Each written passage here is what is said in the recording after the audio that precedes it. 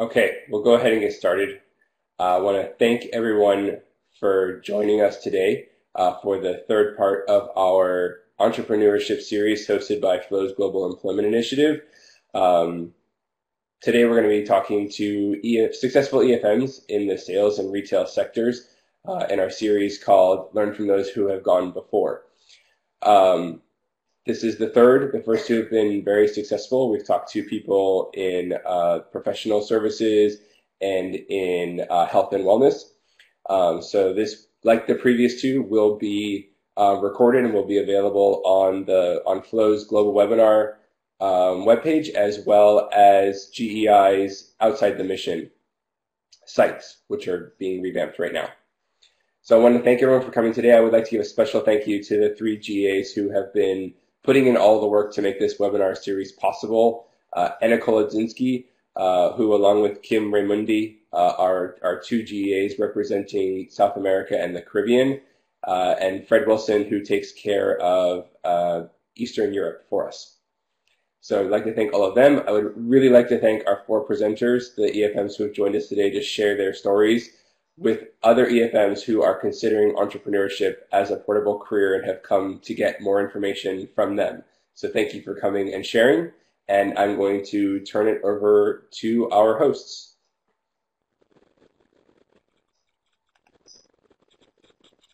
All right, good morning, good afternoon, and good day to everyone. My name is Anna Kolodzinski.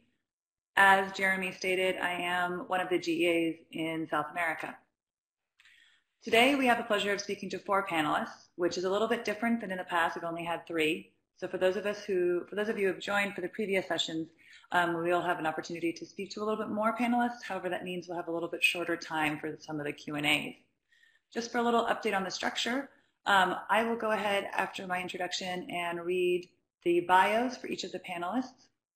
And then we're going to do a short poll. Once I've read the bios, the first panelist, Raul, will be taking the stage and doing his presentation. And then he'll have time for about one or two questions. After Raul finishes, we'll move on to each of the panelists. One thing to note, Raul will only be able to be on for the beginning portion of the webinar. So if you have any urgent questions, please ask them at the beginning. My colleague Fred and Istanbul will be the one who's moderating the Q&A. And there will be time at the end of the presentations for any additional Q&A as well. I would like to thank all the panelists for all the work that they've put into this, and to my colleagues Fred and Kim for their work as well. All right, well, let's get started by just reading off who these wonderful people are. I'm going to turn off my video to make sure that we can maintain bandwidth during this part of the presentation. Wonderful. So Raul is the co-founder of four companies, an experienced senior consultant with a demonstrated history of working in the public policy industry. He is skilled in data science, political analysis, and entrepreneurship. He's a strong entrepreneur professional with a master's degree that focused in development economics and international development from Harvard University's Kennedy School of Government. He's the founder and CEO of Vartus, Riga's first independent online home appraiser. Our second panelist is Indira. She's originally from the former Yugoslavia and immigrated to the United States in 1996. Since becoming a U.S. citizen, she worked as an assistant vice president of Bank of America's Small Business Banking and Assistance Coordinator, and in the roles at the U.S. Department of State in the Balkans, in addition to her year as an adjunct lecturer in accounting at the American University in Bosnia and Herzegovina. In January 2015, during her time as an EFM in Austria, Indira founded Wines of Illyria, a wine import company dedicated to bringing wines from the former Yugoslavia to European Union consumers, and in March of 2016, she expanded her business to the United States.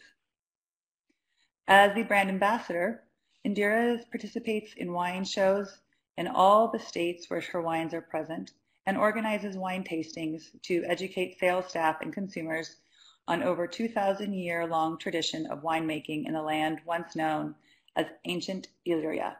And I'm sorry if I mispronounced that. You'll definitely have a chance to correct me later. Our third panelist is Jack. Jack is the founder of Ugly Bags. Fell in love with the idea of running his own business at a very young age.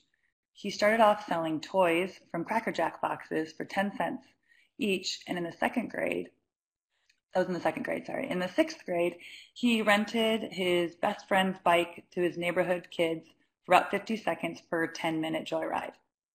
They would then split the profit and buy candies from the local gas station. As an adult, Jack went on to help start 9 different companies.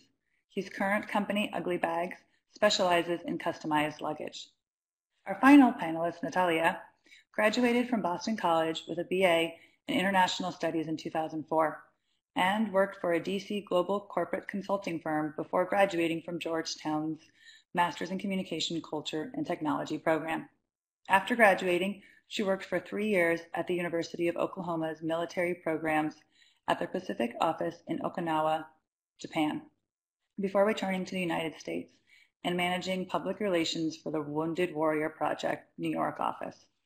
In 2011, she founded Culture Baby, a mission-driven e-commerce business, which she ran first from New York and then from Rabat, Morocco, before she returned to DC to pursue her passion of social enterprise and conscious commerce at Georgetown University Global Social Enterprise Initiative, which is part of the McDougall School of Business. She lives in Alexandria with her husband, a major in the U.S. Marine Corps, and her 2 sons, and she recently completed an international business and policy program. Thank you again for each of the panelists to participate. Before we launch into Raul's presentation, I would like to take a short poll for the panelists. Please go ahead and start voting.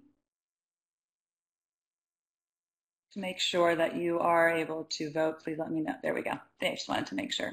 The idea is for the participants to be able to express kind of where they are in the process of self-employment.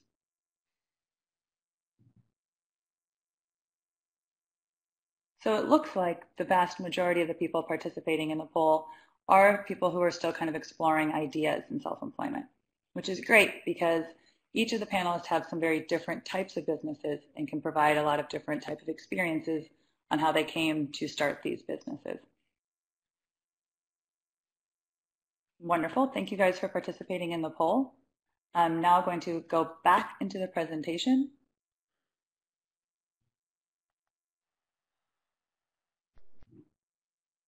And Raul, as we transition back into the presentation, I will hand everything over to you. So Raul, if you are ready, please let me know and you'll have control of, there we go, wonderful. If you're able to join us via video, wonderful. If not, I understand. And the stage is now yours, so go ahead. Thank you very much. Hello to everyone from Brussels.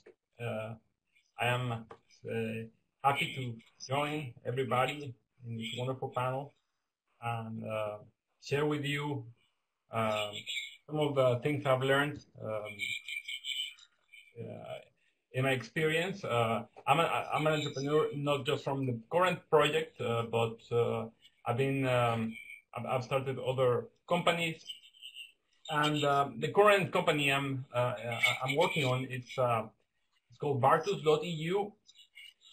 It's like a Zillow.com for those of you interested in real estate for Central and Eastern Europe. So I'm trying to bring data science and data analysis to the real estate market in Central and Eastern Europe. So my biggest fear or my biggest hesitation of beginning the project, and I would bring it and narrow it down to 2. First is fear of failure. After a career as a consultant, over 10 years as a consultant, one wants to keep his reputation. I was worried about failing. A startup is a very risky endeavor, so there's no way around this. It's risky. It can fail. It still can fail. I'm not out of the woods yet, but failing is something that shouldn't scare everybody. Everybody fails. Failing is learning, and it's a badge of honor if a startup fails. So one has to be ready to fail. One has to know when to fail, but also has to be ready to succeed. The first test I had is if I was going to find enough data in Latvia to start my business, and I was afraid that it's going to be a project so feasible that even the data was not going to be there. So I fought this fear by grabbing my bike, going to the public cadasters, talking to everyone who could dare to speak with me in a foreign language, and I found the data. So fear of failure, there's no way around it. I had to deal with it. And the other one is losing income. Again, a startup is failing, and one has to be able to prepare financially for a time with lost income, and start with from a healthy financial position, without credit card debt or so. Hesitation was no income, losing income, and one has to prepare for a couple of at least for the very initial part, and know how to deal with this loss of income. Am I supposed to change the slide myself when I do it? So the biggest challenges I've faced in this particular project, and there were some skills that I needed with me and I did not possess. So finding the right person to do it with me, a co-founder, was the biggest challenge. This is in two levels. On the one hand, you want technical skills, the best you can find, but also you want honesty. You want someone to share a lot of information, your professional career. So it has to be a very good fit in the soft part in terms of honesty, get along well. So finding the right partner and the right people. One is on the co-founding level, but on the other one is finding the right people to complement the team. At the beginning, I'm talking about outsourcing, like an accountant, like a front-end developer, like a marketing person who might not be on a long-term basis, but it's hard to find the right mix of people. So anything, the best investment of my time has been to find the skills and combination of characteristics that fit right for me in a company. The most rewarding part of starting this project, I would say there are 3 points there, but I would narrow it down to 2 dimensions. First is I come from a background in consulting where the client gets to say what is meaningful, what is the question to be answered, what do we need to learn. And that's fine. That's a very rewarding career. It's a meaningful career, but I was ready to move into another phase of my life where I wanted to ask the right questions. I wanted to pursue and learn for the benefit of my own company, as opposed to learning for a client. So first is to do things on my own terms, but also the other dimension is I'm joining my spouse in her diplomatic career. So this also means that it has to be able to work for somebody who works long distance, who might be switching time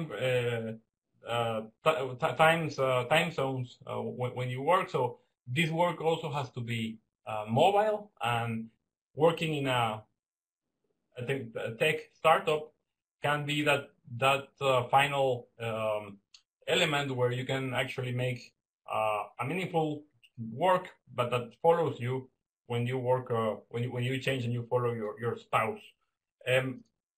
Now, useful resources to start or jumpstart a project. I'll talk. There are many ways to. There are many things to say here, but anything that makes you learn the skills you're going to need, and anything that helps you find, especially the demand of the product or service you are trying to offer, it's going to be essential. So making tests on Facebook and on the business page of Facebook, doing tests on Google about marketing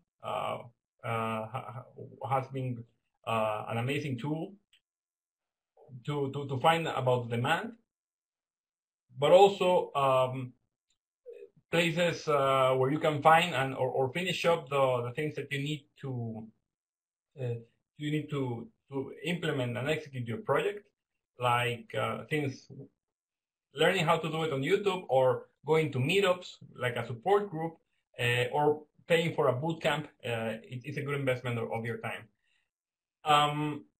One thing to suggest is fake it before you make it. Before starting investing money, or before launching something, before building something, it's always good to offer it, advertise it, learn about the demand, and know who's willing to pay for what you're selling before hiring people, investing money, and or in general devoting time to finishing, or to really have a prototype in a perfect shape. It's better to fake it first, develop a minimum viable product, MVP, minimum viable product. Sorry, and so fake it before you make it. And I believe that's my time, and I'm happy to take questions. Well, thank you for sharing, Raul. The floor is open for questions, so please use the chat box, and if you have any questions, we'll definitely get them directed toward Raul. I do have one question for you, Raul. How has collaboration, I guess, changed or enhanced your, I guess, your concept? Like how has going to some of the meetup groups or joining the Facebook just enhanced what you've done, where you are today? What well, in two ways. I have used meetups to, in this particular case, is to strengthen the data science part of my project. So I've joined data science groups and developers and fellow startup. I started the project in Latvia, so I joined an incubator, an accelerator. So one is finding tools to join other people who are doing something similar, and compare notes, complement your skills. Also find people to build a team. That's how I found my co-founder, by getting out of the building, going to places to learn skills. I would count YouTube as a place to learn about the things you're required to build up your product. And I was talking about Facebook and Google as a place to check for keyword search, for learning how online marketing works, and that gives you the idea of the demand for your product or service. Okay, thank you. And we have time for one more question. So, and I will go ahead and select. What is the best way, I guess, in your opinion, to find customers? If you find out, let me know. But in my case, Facebook has been a great tool. It lets you tailor or it lets you narrow down your target your marketing campaigns.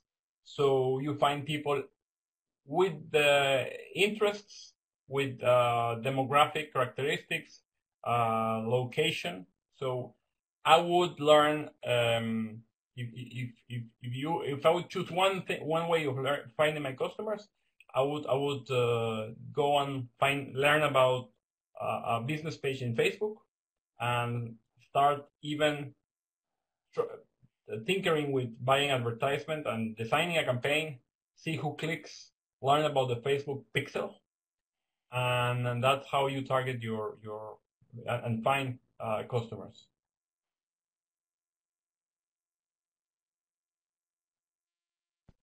Thank you, Raul. Thank you again, Raul, for all of your information. It sounds like you have a couple other questions, which I think we'll be able to answer from the other panelists, because I know that you're pressed on time, and I would like to make sure that we have time for all the other panelists as well. So thank you again. And if we have any other follow-up questions, we may email them to you at a later date. Please do. Thank you. Please do. Thank you. Thank you. Our next panelist is Indira. I don't know if you'll be able to join us via video, but if not, the stage is now yours, and you can go ahead and control the slides.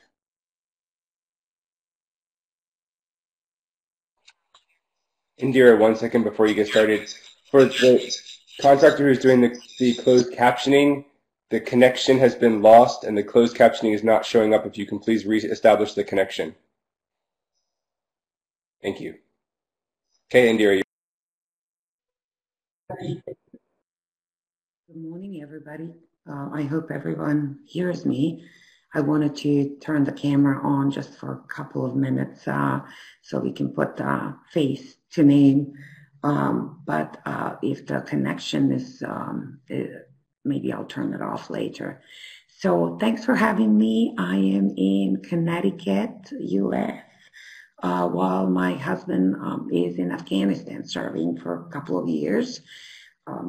I lost my voice because I was at 3 large festivals, wine festivals in Pennsylvania, Philly, Harrisburg, and Pittsburgh, presenting my wines and just talking for hours nonstop. Apologize for that. Happy to be here. I just wanted to start the biggest obstacles. Yes, let's talk about this.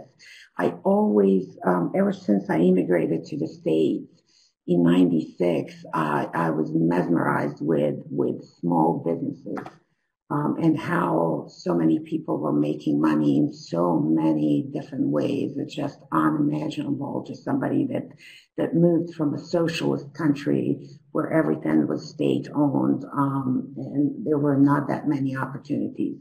So that was a dream to maybe one day have my own business, but I couldn't afford that, and had to work. First of all, had to start learning English because I could not speak English in '96 whatsoever. So I had to work during the day and go to school at night.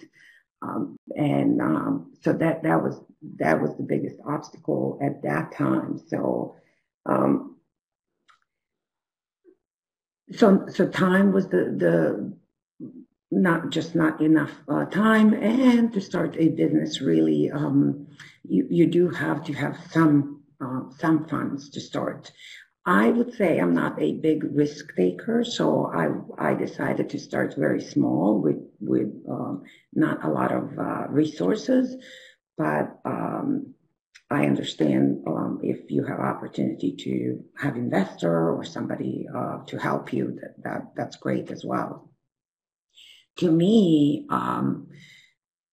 the time when my husband joined the Foreign Service and we moved overseas was after 12 years, actually after 10 years overseas. I decided this is the time to start, because really the benefits that Foreign Service gives us, pretty much no bills while we live overseas, gave me opportunity to quit working at the embassy and starting a small business. I have to thank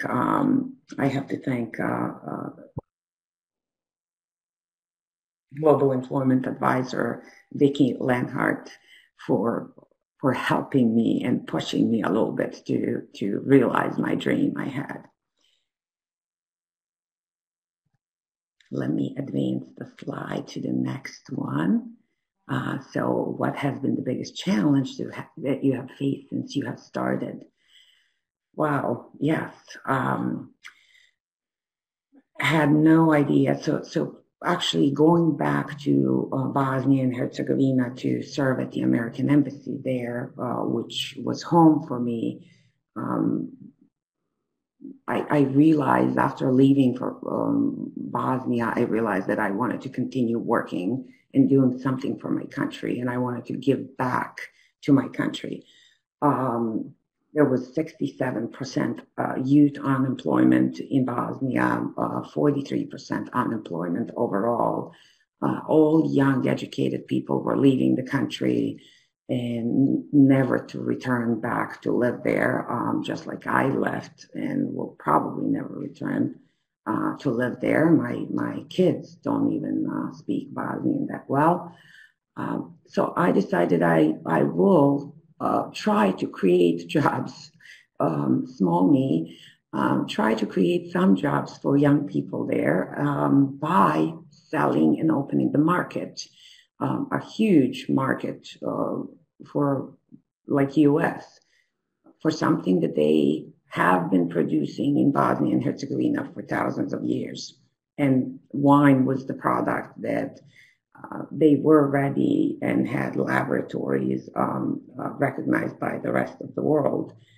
So I looked into starting to export wines. Hopefully that will create some opportunities for young people in Bosnia and Herzegovina. So that's how I started. So 3 years ago, we left Bosnia and were posted in Austria, in Vienna, and that's where I decided to use the 3 years in Austria to learn how to do this. I didn't know anything about the wine industry. I didn't even know how much wine fits on one pallet. And container was just something I had no clue. I didn't think that would ever happen. Just for the information, I just imported the third container of wine to the US, which fits 17,000 bottles of wine. So I'm going all over and selling that now. So using our posting in Austria really was a good time. I had no bills. I started, you can learn anything you put your mind to. We all know that. So everything is really available on the internet. Another benefit that we have as spouses, no matter where we are, as diplomats, we have right to have jobs in the local economy.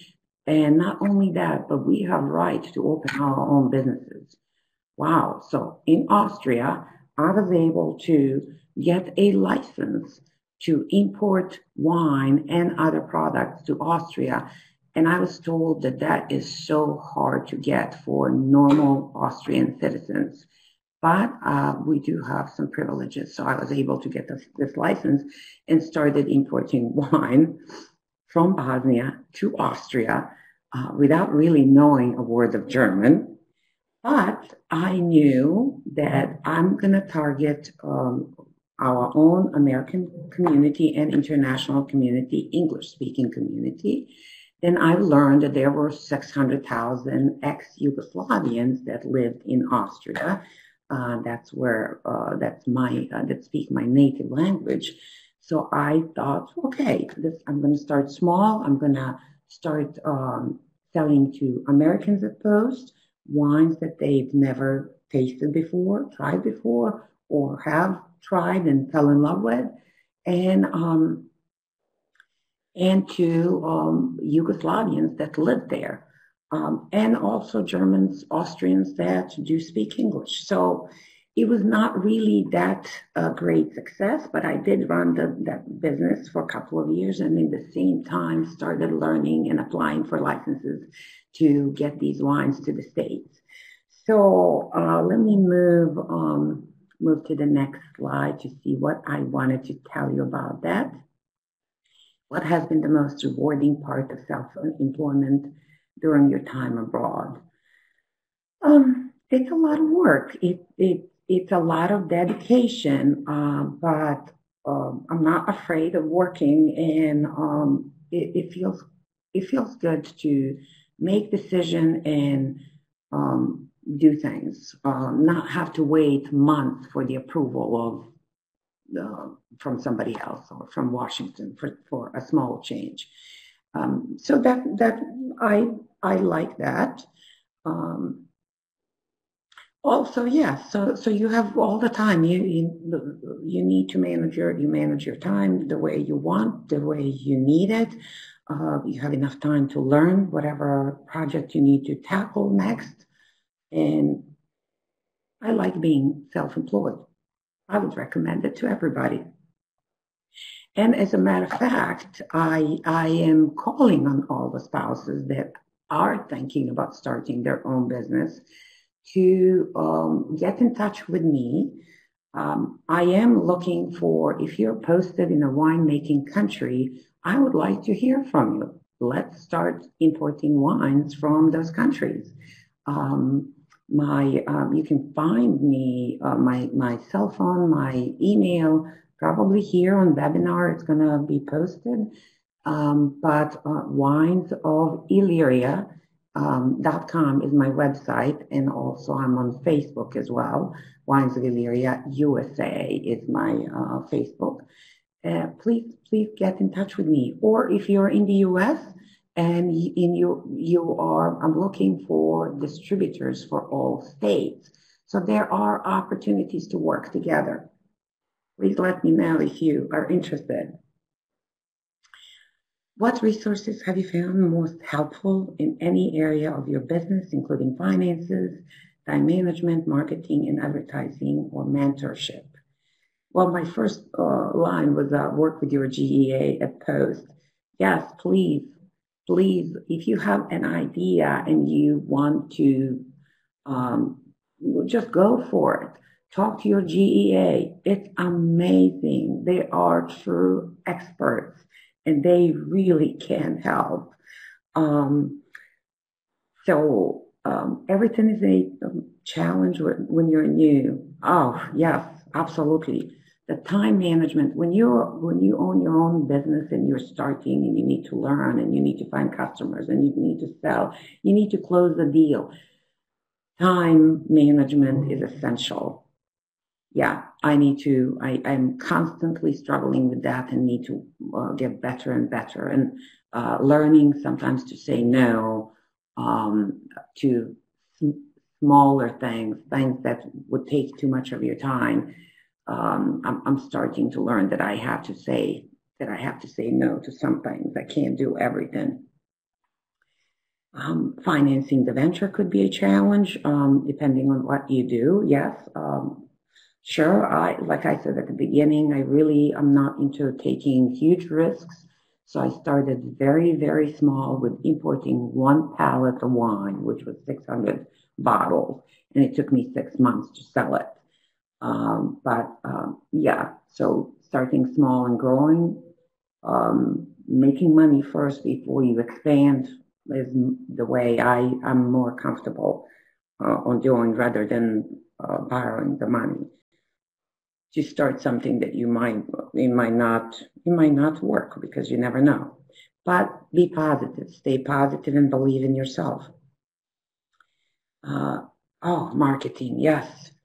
Marketing dollars, it is so expensive to pay somebody to do marketing for you. So I would say that's a skill that you need to learn a little bit of it from the beginning, to be able to create the simple things, really create your own website, create your own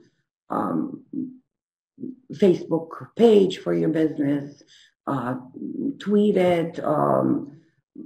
So using technology, absolutely, to do some small marketing campaigns and reach people is a must.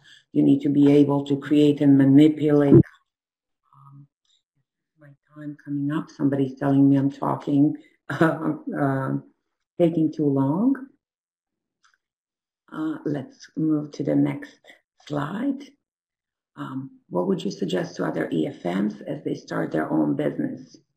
Yes, do not be afraid of it. Just go for it.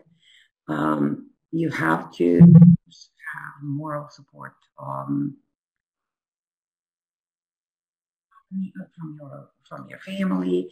I had to quit my job, quit working at the embassy and having income. So it was, my husband said, yes, go ahead. It's time for you to do it. And he will. That's what's happening. Please never forget your fellow EFMs. We should be helping each other. This is a big network where we can really empower each other, help each other.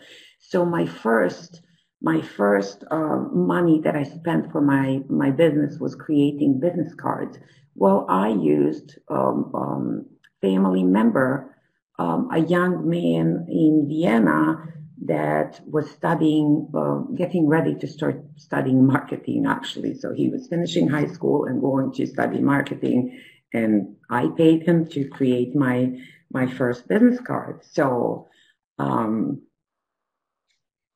also first photos, professional photos for my bottles of my wine. EFM did that. Right now I use EFM as my CPA. So this is the first group that I go to when I am looking for skills. So write me if you think you can help me with something. I need people that can write. So contact me, please. Yes, networking, following up. Yes, build constant pipeline of things you've done and things you need to do, and be consistent in following up to keep those relationships. Let's talk. Does anybody have any questions? Thank you very much for listening.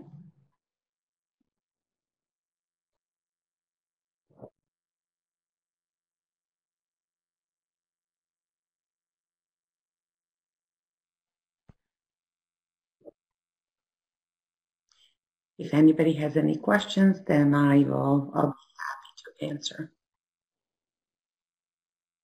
Thank you, Indira. Sorry for that pause. Floor is open for questions. Looks like one is coming in. And the question is, how do you compete in the U.S.? What's in the U.S.? What's your niche? So great question. So I decided there's so much wine on the market. It's unbelievable. But I decided not to be afraid of it and just go for it. I imported wines, only native varieties from Southeast Europe. So right now from Bosnia and Herzegovina and Croatia to import. And pretty much I'm the first person that started doing that. So when I go in, it's very difficult because big importers, huge importers and distributors, they like to import themselves everything and distribute in the States. So it's hard to compete against them. Customers, so retail stores, liquor stores and restaurants, they like to buy multiple products from one distributor. So that's another challenge I'm having. But so far I have become a vendor for Pennsylvania Liquor Control Board, which is the state-owned run enterprise of buying all alcoholic beverages. They own 670 stores. I was told not to waste my time trying to get into Pennsylvania because it's impossible to become their vendor. Well, I wrote them email and told them who I am and what I am importing. And guess what?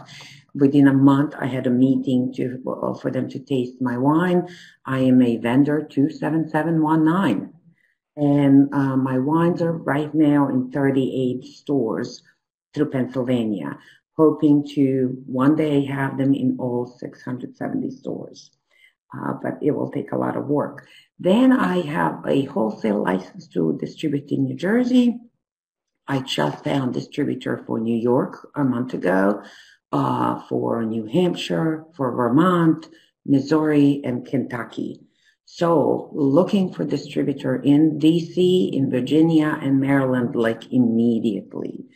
Yeah, I hope that answered the question.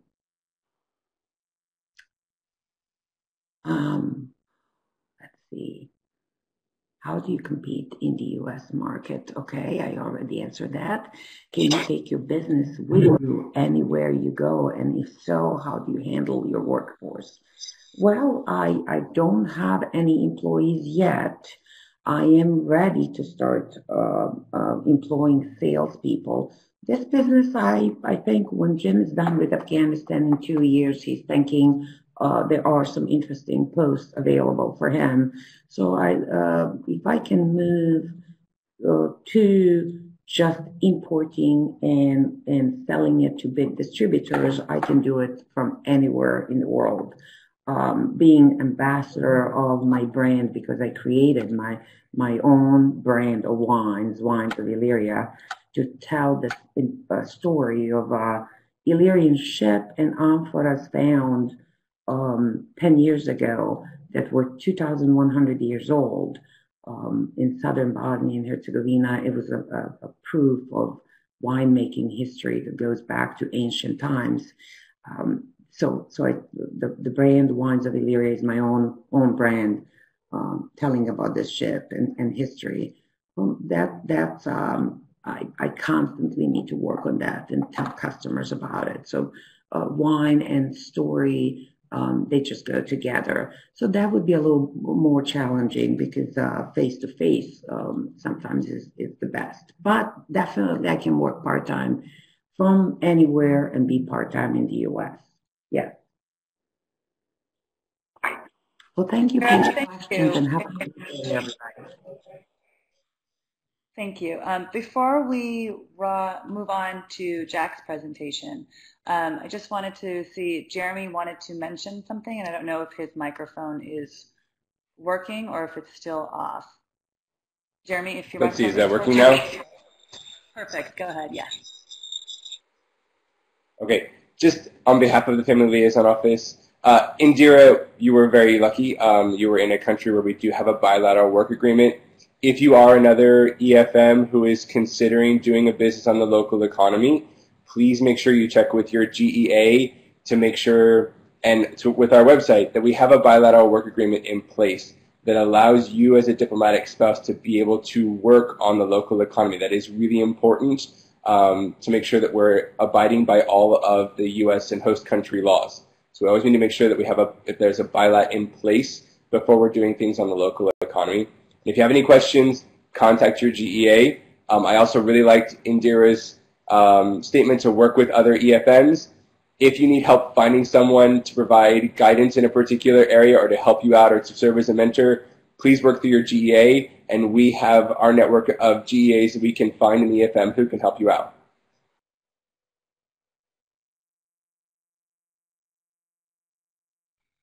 Wonderful. Thank you, Jeremy. I do want to thank you, Indira, again, very much for your information in your presentation. I do want to thank everybody for participating. As you can see, we still have 2 more panelists. We do have the room for about another 40 minutes. So if you are able to stay on for a little bit longer, I don't think we'll go the full 40 minutes, but a little bit longer, we would like to hear the stories of Jack and Natalia, who have wonderful stories about their experience starting a business as well. Jack, I'm going to go ahead and hand it over to you. So go ahead and take the stage, Jack. Thank you. Good morning, everyone. Can you hear me? Yes, we can hear you. Wonderful. I first want to start off by thanking Anna, Kim, and Fred, and the rest of the FLO team for the opportunity to present today. I want to start off and share with you a brief history of how Ugly Bags came about. My family and I, we're a family of seven, three kids with my in-laws, so there's seven of us, and we love to travel. My wife and I have been to over 90 different countries. Our kids, who are 13 and 6, have been to over 40 different countries. And one of the most frustrating part about traveling is the baggage claim experience.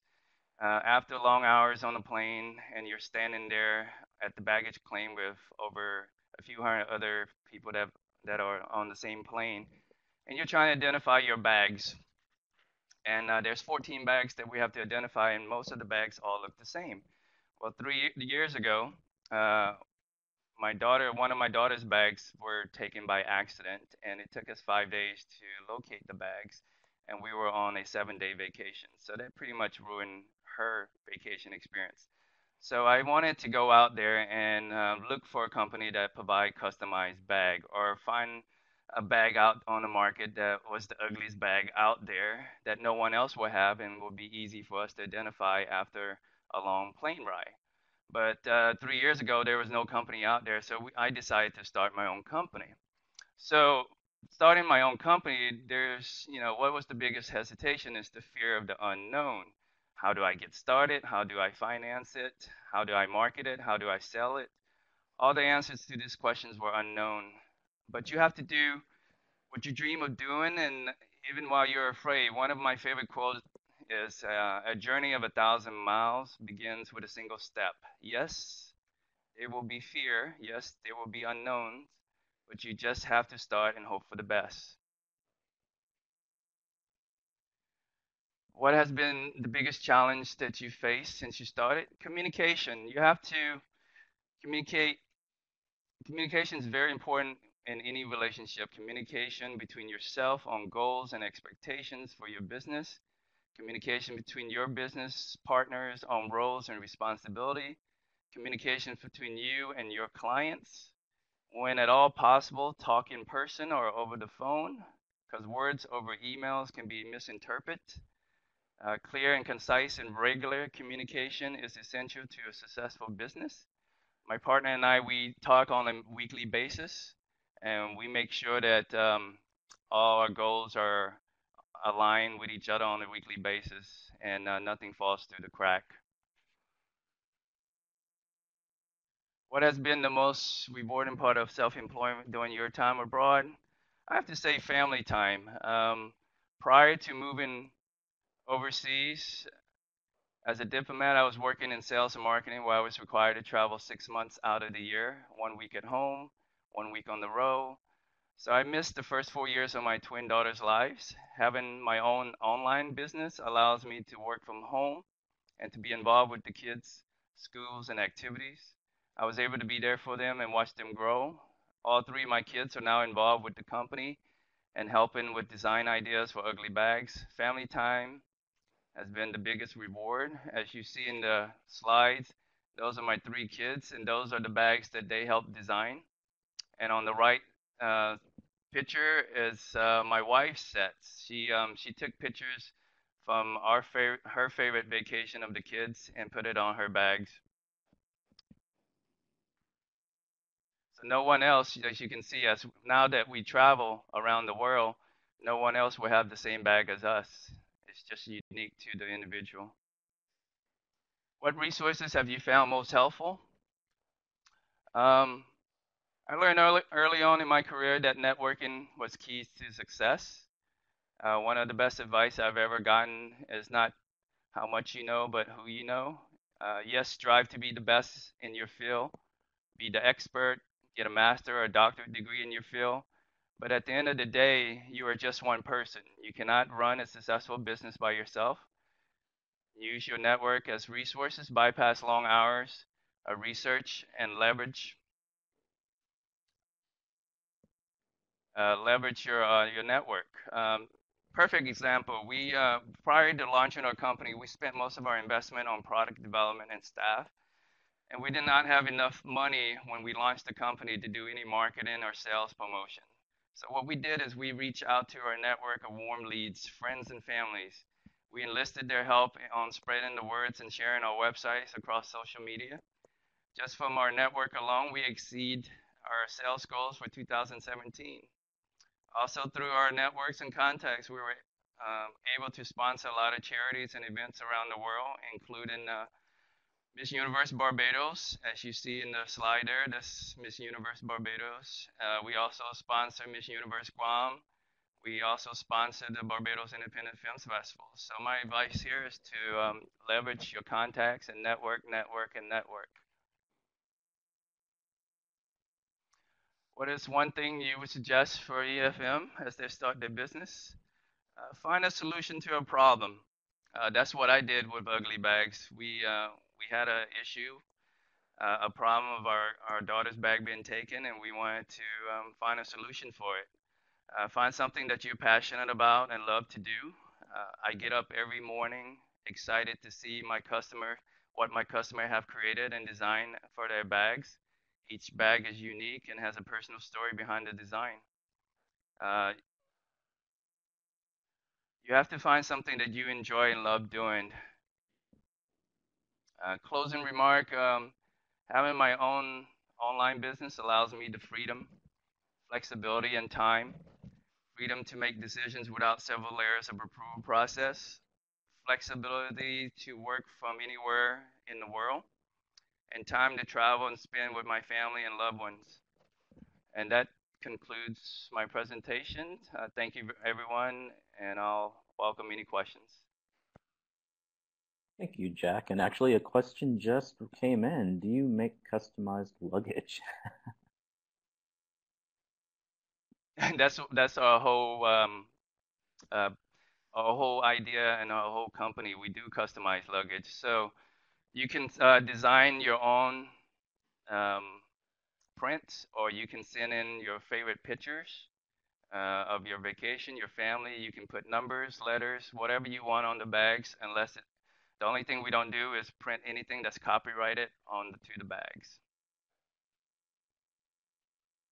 Okay. And I will ask this one more question here. How do you choose your partner? How do you choose the network that you're building? Well, I was lucky enough to find a partner who was already in the bag business.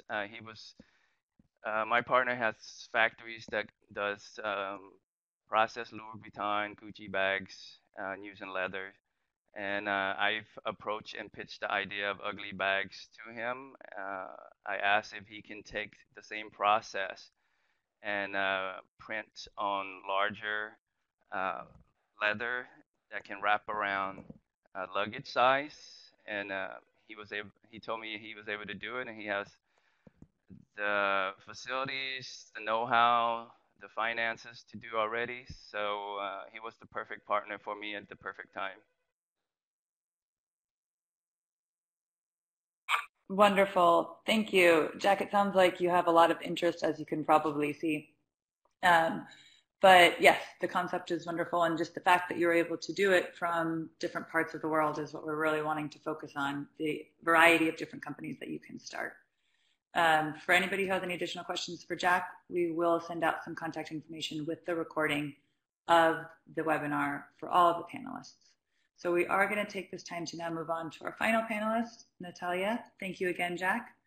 Natalia, if you are on, I will now hand it over to you. Yes, I'm here. Wonderful. How are you? Great, thank you. Hi, everybody. So my name is Natalia Rankin-Galloway. I'm very honored to be on this panel with all of these other illustrious individuals. I think that what I'm going to try and do now is be very minimal on the story of culturebaby.com, mostly because you can't go there anymore. We have closed the business. So I think that much of what I'm going to talk to you about today is how I came to that decision.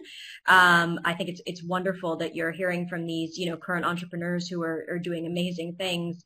And hopefully my story will also give you a sense of mistakes made, but also things that I don't regret at all in terms of having started the business, run it for about 5 years, and then ultimately closed it. So just to jump off a little bit from this slide, I didn't really have an early interest in entrepreneurship. The thing that drove me to do it was a sense of frustration that I'm confident a lot of you have felt. We moved back from Japan to New York at the height of the recession, and I was not able to find a position in my chosen field, and I ended up working in a field that was slightly outside of my own, which was a bad cultural fit, and ultimately ended up being fired at 8 months pregnant. So for me, it was a feeling of I'm never going to get inroads into the area I want to be in. I'm never going to establish myself when we keep moving every 2 to 3 years.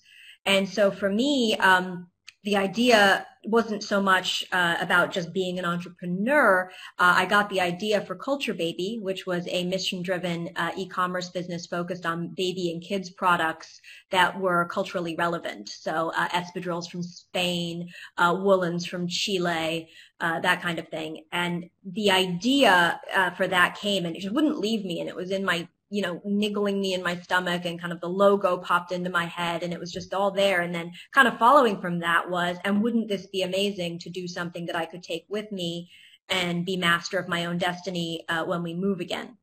So I was very worried about my lack of experience or knowledge. I had never been in the retail sector. I kind of, through the severance package I got from being dismissed, decided that I would use those funds, and just said, okay, well, I have no idea where I'm going to allocate these funds or what's the best thing to do, but I kind of decided that part of the genius of it was just in doing it. The kind of hindsight insight into that would be that I think because I felt that the genius was in doing it, that I needed to, A, kind of jump in, cannonball style, instead of dipping my toe in the water. I would very much back up Raul on his insights in the minimum viable product route. If you haven't read The Lean Startup, I would highly recommend it. And this kind of fake it till you make it. One of the other panelists had a question about, what does that mean in an e-commerce universe? I think that very often what you can do is you can build an e-commerce platform using something like a Shopify or a Wix with kind of very minimal input, but you can make it look amazing and kind of punch above your weight with very little investment.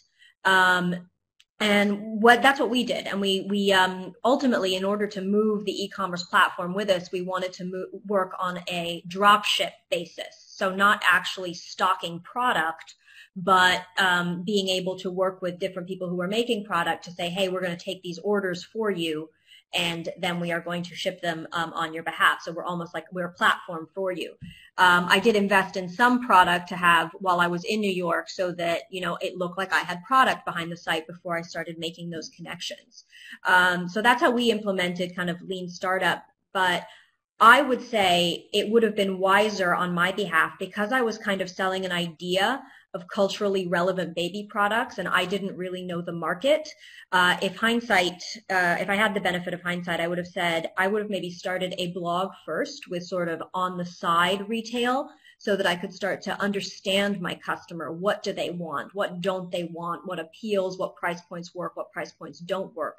And you could start to understand that as a blogger. A perfect example would be we invested in quite a few Chilean woolen hats and mittens as a product, and the feedback from the customers were they're scratchy. And if any of you are parents, you know your kids are not going to wear them, however cute or culturally relevant they are, if they're scratchy. And if we had had that as a blog or a giveaway, we would have been able to get that feedback before investing quite a bit in the purchase of that product for retail. So I'll move ahead in my slide here. I think I can do it. There we go. You have all asked a lot of questions about marketing and advertising, and you're absolutely right to be asking those questions. And I think all of the panelists today would say it's the hardest thing. How do I get eyeballs on my website? How do I get people to pay attention? It's a huge challenge. I think that to hear Jack talk, I think he did it in an amazing way. Warm leads, absolutely. Cold calling is really hard. And we had some, really near misses. We had some PR really coups. We got our product on The View, The bummer there was we kind of did it ourselves, didn't use professional PR, and the individual who shared our product on The View never shared the website. We also had a call from the Today Show, which ultimately got canceled. So you can have a lot of, near misses. And I would say that wherever you can, use the warm leads, use the contact, use the network, use guerrilla marketing, definitely do it. And don't try to necessarily compete with the big guys. We're not Amazon and we can't ship for free. And you have to understand that your customers will ultimately understand that. There definitely seems to be an appeal these days among customers for authentic, small-scale entrepreneurs. So they don't necessarily expect you to ship and do free returns and things like that. I also wanted to talk a little bit about what was rewarding for me. As I said, the reason I joined was this feeling that I wanted to be master of my own destiny and wanted to have freedom and independence to travel when I could. And when I was in Morocco, I was able to do a lot of sourcing. We ended up, I went to Tangiers and found poofs that were made in, children's patterns. And so they were culturally relevant and beautiful. I got to blog about it. And all of that was wonderful and great and fulfilling. The thing that I did not care for about entrepreneurship, and I'm sure that the other panelists can attest to this, it is a 24/7 proposition.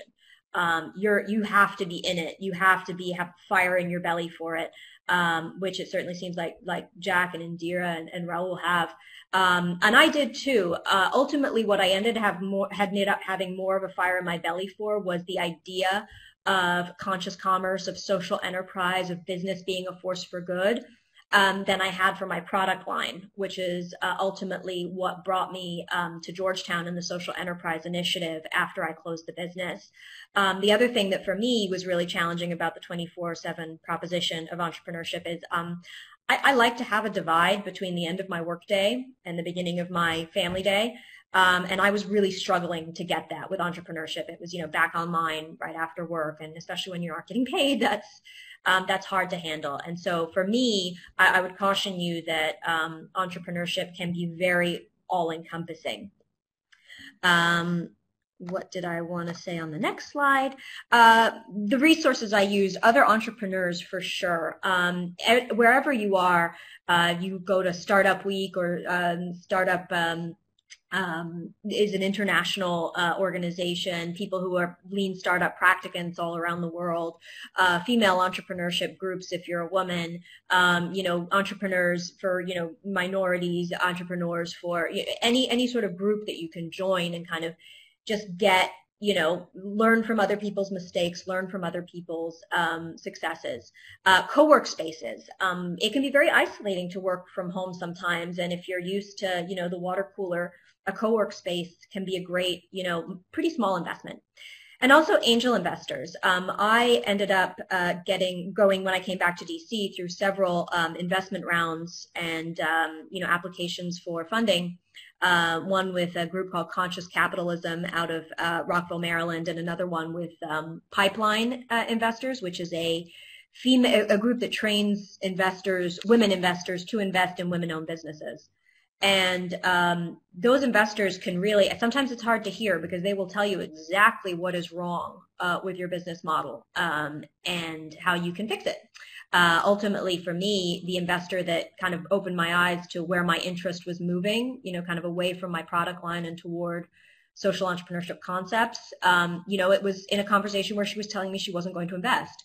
She liked the idea, but ultimately told me it would probably take another 2 to 3 years of revising the business model and 2 to 3 years with no income, which many of you may know in Washington, D.C. on one income is not easy.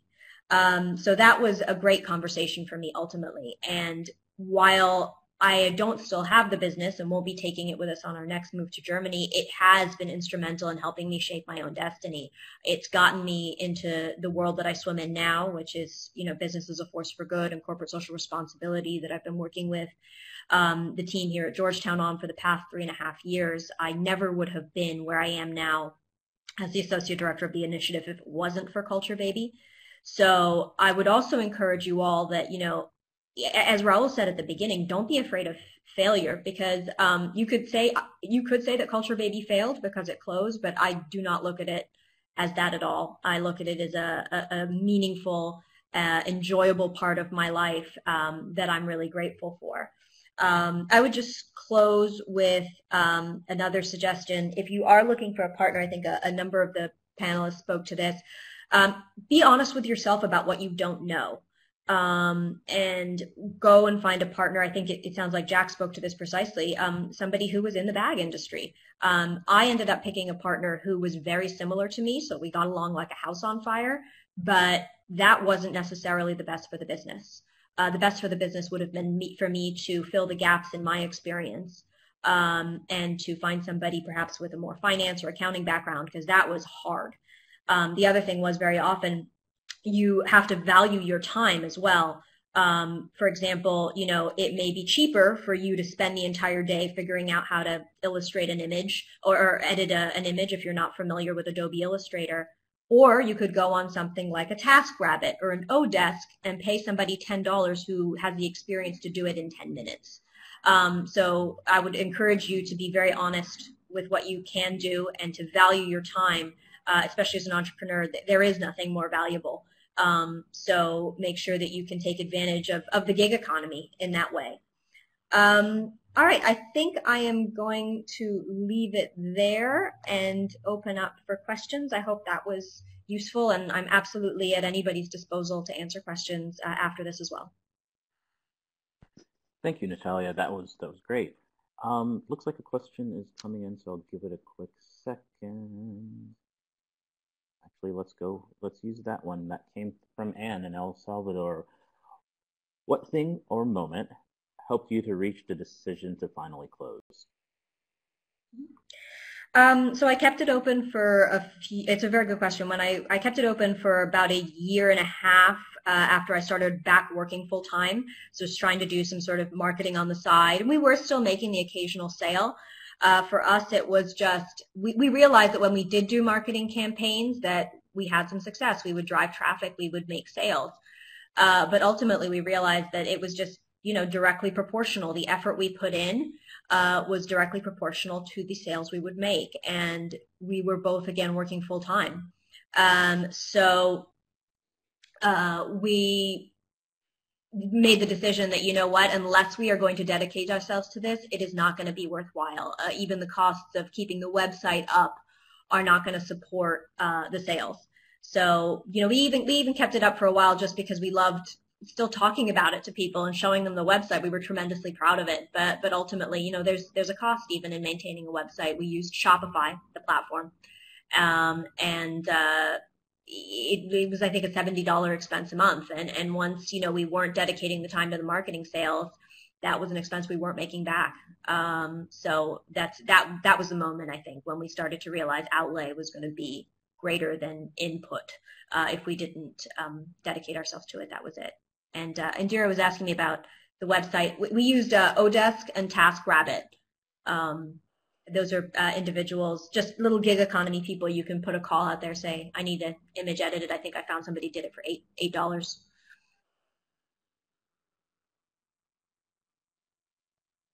Excellent. If there are any other questions for anyone who's still here, please go ahead and let us know, and we will see if we can get those questions answered in this time.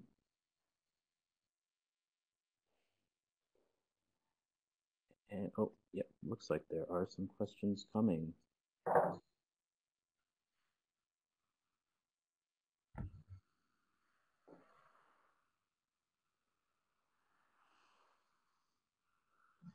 I will ask a question while we're waiting for questions here. Was there any, I guess, were you ever able, when you were working Culture Baby, were you ever able to find that work-life balance that you were craving or that you were hoping to get while the business was in full swing? Yes, insofar as feeling that I had a fulfilling career at the same time as I was abroad with my husband. It gave me the sense of that sense of empowerment. So I think that was an element of balance. I think there's lots of different ways to describe balance. But it was always, I was never offline to it. I was never completely out of it. And that's, when I go on holiday now, I like to be fully offline. And I couldn't do that. So that was, in that way, I didn't find the balance. Would I do it again? I don't know that I would, because again, if I got something that I couldn't go to sleep, I couldn't put my head down on the pillow without thinking about it, I would consider it. But I would consider it knowing what I know now, which is this will be all encompassing. Maybe I'll do it when I'm an empty nester. Or something like that, but I don't know that it'll be for me. I would consider, joining the gig economy myself, being a short-term consultant or something like that, project-based. But I don't know that I'd start my own business again, not at this stage. Okay. Would you like me to answer this other question that's come in? Sure, go for it.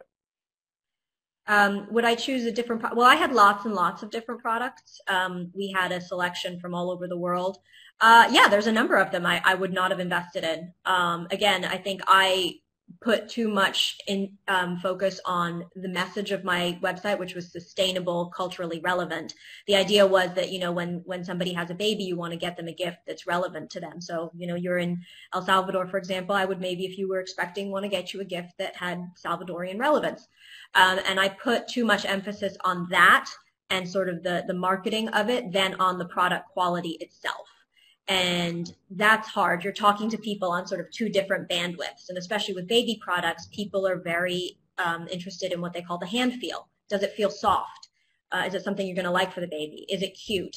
And ultimately, those were the selling factors that matter to our customers more than it's Salvadorian, it's Chilean, it's authentic, it's all of this. So it was, I think that was for us, we were also sort of diverging the customer's attention in too many different directions. So yeah, we would have chosen a number of different products. But I think that you find a lot of companies would maybe report the same. There's some products that work, some don't. Okay. There are still questions rolling in. In light of time, I think well, hold on.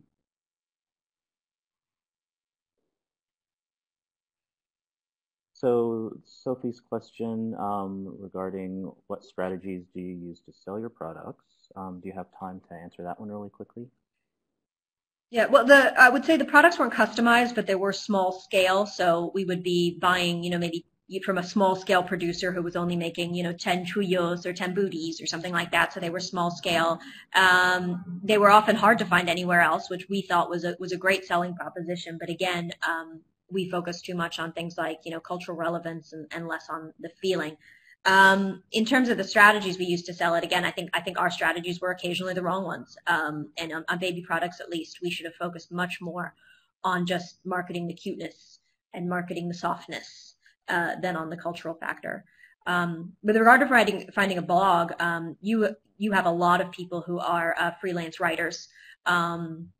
If you do just a Google search, freelance writers, but people at TaskRabbit and Odesk and any number of gig economy websites like that, like Upwork, I think somebody shared, will happily take on, paid. You will have to pay them to blog for your product. Wonderful. Thank you, Natalia, and thank you to all of the panelists and to the participants for staying on for an extended period of time. At this point, we're going to just wrap it up quite quickly. And many of you already know about the Global Employment Initiative program, many of the GEAs that have put together and participated in this webinar and who speak to all of the CLOs and participants daily or weekly. Just a quick list of the services that we do provide for our clients around the world. And the final, give me a second as I transition to the final panel. There are a couple of files that you can download that have a little bit of information on the FAM regulations on what to know if you are going to go into business for yourself, and resources for working virtually. One thing that did not get asked but does sometimes get addressed when many of us give these presentations about sales and retail is the use of the DPO. So all of that is in the FAM regulations information that you can go ahead and download and use for yourself. Just the final slide, we have one final presentation as part of this 4-part series, and it will be on June 5th, and it's on photography and design. So we will be able to hear from several photographers and graphic design artists who have been able to start their own business and take it with them to several different posts. Thank you again for participating. Once the meeting closes, there will be an opportunity to participate in a short survey so that we can make these webinars better for all of you in the future. Thank you.